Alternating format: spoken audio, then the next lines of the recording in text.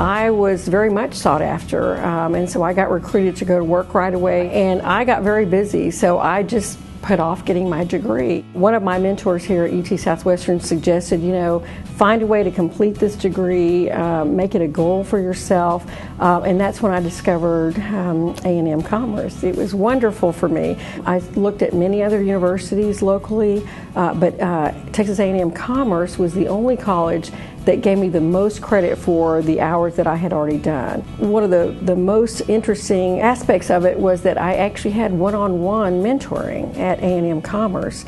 Misty Lair, the head of that program, really mapped out the course that I was going to take, how it was going to happen. I was really looking at trying to complete it within a year and a half, and I met that goal.